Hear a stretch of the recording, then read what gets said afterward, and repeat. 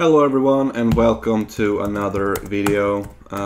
So I have actually recorded this video like 3 times now, but one time I forgot to, my microphone was turned off and yeah, so I'm quite frustrated right now.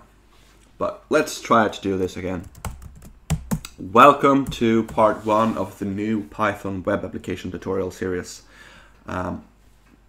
So before I start, let me tell you this. The reason why I'm creating this series again is because people complain about the video resolution in my previous videos. So I'm doing it again with some better resolution.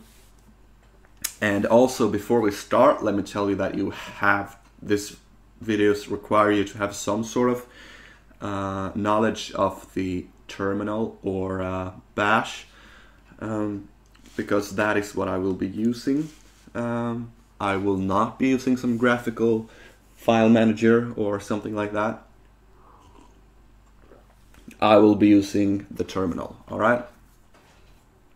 So, we will create the same sort of application that we created in the previous series, which is a web application to create notes. Right. So, let's start by creating a directory called Note App. Then we're going to go inside of the Node app directory. We're going to create another Node app directory inside here. We're going to create a file inside that Node app directory called init.py __init__.py. Cool. And this file __init__.py tells Python that this is a module or a package. So, right. We also want another file inside of that Node app directory called app.py. We will keep our Flask application inside app.py.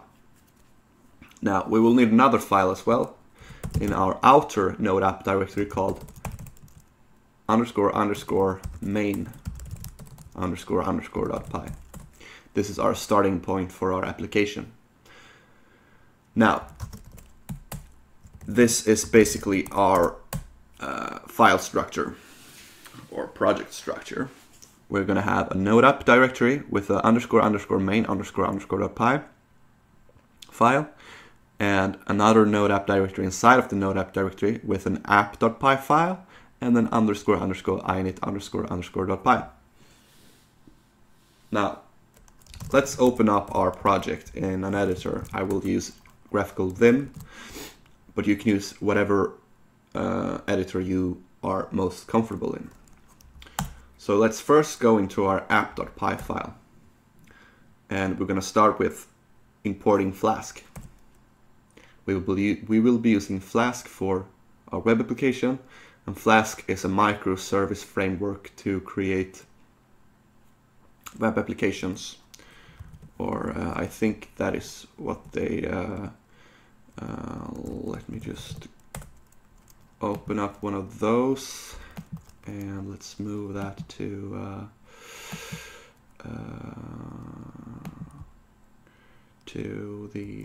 there we go, and there we go. Right, so if we go to Flask's website and look it up, Flask is a micro framework for Python. Right. So let's go back to our code, app.py file, and we're going to start by importing Flask. From Flask, import Flask. Now this is important. From lowercase Flask, import, from lowercase f Flask, import uppercase f Flask. Okay? And then we're going to do app equals Flask name. So this is basically our Flask application instance that we will be using. Now, let's go into the main file and do from Node app, which is our package or module, .app import app. Then we're going to do if name is equal to main app.run debug equals true. Cool. That is basically all for our Flask application to actually work. But we need to do some other things first. We're going to create a virtual env.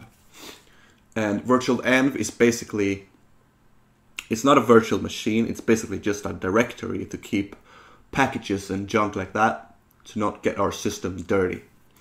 Right, so first you need to install virtual env, and to do that you can basically just type, if you're using Debian or Ubuntu, you can do this. I'm using Debian. I'm not sure what the command in the Linux distribution that you are using would be, or if you're using Windows or something like that. I would not recommend you to use Windows, but I mean, Google is your friend. You can use Google to find out how to install Python virtual env. But in Debian and Ubuntu, you do this: sudo apt install Python virtual env. Now I already have this installed, so it's gonna tell me that Python virtual env is already installed. So yeah, I can use it right away. Virtual env -p /usr bin, and now it's basically time to choose Python version. You can use whatever Python version you want to use. I would recommend Python 3 and above, because Python 2 is about to be, well, it's going to be deprecated in the near future, I think. So let's use Python 3. Python 3, and I'm going to use that one actually. You can use whatever you want. Space /venv. Right. So now we got a virtual env, but we need to source it as well. So to do that, type source space /venv bin activate. And if everything is working correctly, you should see this venv thing here, which will sort of stick to, it will sort of stick there. I mean, you will always have it there now. Unless you type deactivate, then you'll go out of it. But we want to be sourced right now. Okay, now we're going to use the Python package manager to install Flask, because we don't have Flask. So to do that, we'll type pip, which is the package manager, install Flask.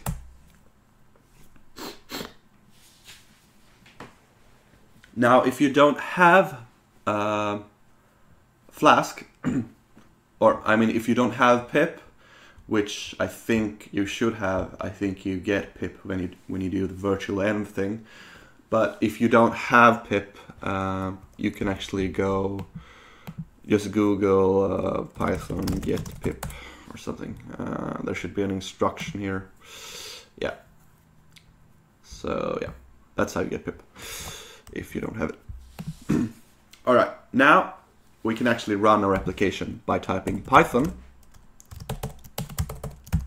main.py. Cool. So as you can see here, running on localhost 5000. So if we go to localhost 5000, we'll actually get not found, and that is actually our web application responding with not found, because we haven't set up any routes yet. So to do that, I'm going to go to our code again, and we're going to go inside our app.py file. Now we want to add a route here. To do that, you're basically going to use the @ sign, which is a decorator, and we're going to do app.route. Now whatever we type in here will be the route. Let's use for demonstrational purposes /hello. Now whatever function you use down here will be used for that route, and whatever you return in that function will be the response.